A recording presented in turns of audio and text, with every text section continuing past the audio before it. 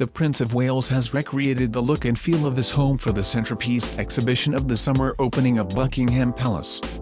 Among the diverse items on display is a poignant photo of Charles holding his first grandchild, Prince George, with the Duke of Cambridge beside him.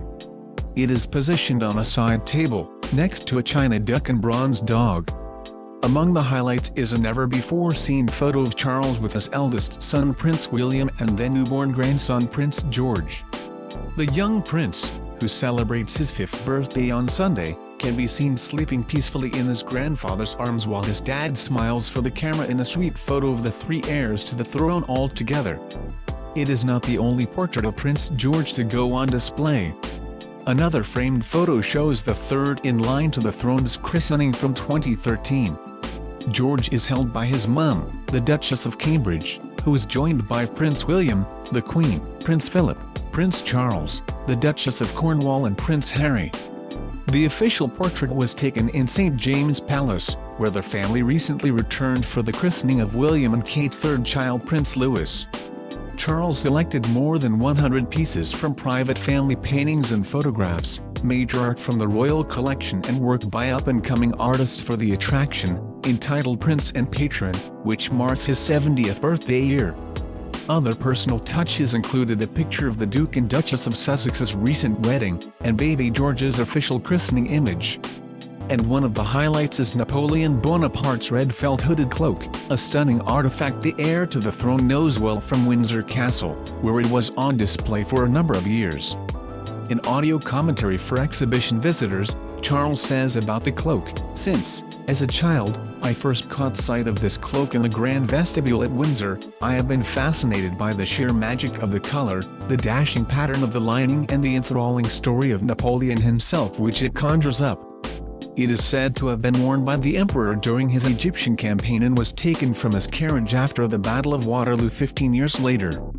The artwork is arranged on the walls of an octagonal room with tables filled with books by Charles, family snaps, vases and other decorative objects, while above are hung rows of paintings and other artworks, some with a tapestry as a backdrop.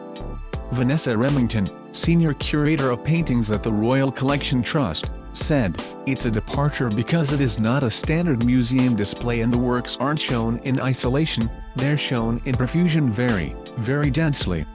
Tables are dressed with a range of objects and those are intended to show or give a flavor of the interiors of the Prince of Wales's own residences because this is a very personal show." The exhibition creates the impression of different areas of a drawing room from the Prince's official London home Clarence House or his country retreat Highgarth in Gloucestershire. Ms. Remington, curator of the exhibition, said the pieces do not have explanatory text next to them as they wanted to create a visual display rather than a museum display. In one section, painted oil sketches of William and Harry by Nicola Phillips are hung next to watercolors painted by Charles in the 1990s on the Queen's private Balmoral estate. Below are marble busts of the Prince's great-great-great-grandparents Queen Victoria and Prince Albert, who themselves were well-known art lovers. In the audio commentary, Charles says, "I am very fond of the 2 preparatory oil sketches of my sons which I acquired from the artist, Nicky Phillips, in 2009. They were painted for a double portrait that now hangs in the National Portrait Gallery. Both are dressed in the regimental uniform of the Household Cavalry, the Blues and Royals, and are particularly good likenesses." The attraction also features work from students and artists from Charles's 3 arts organizations, the Royal Drawing School, the Prince's Foundation School of Traditional Arts, and Turquoise Mountain, based in Kabul, Afghanistan.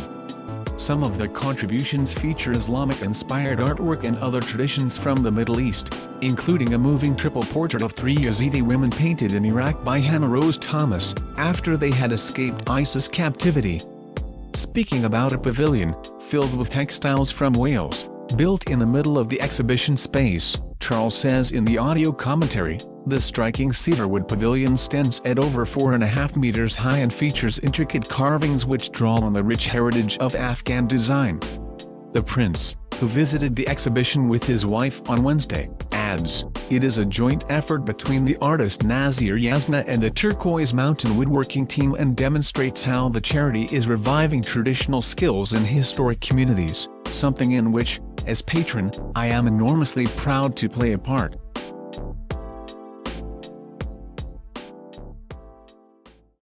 Please subscribe channel. Thank you for watching.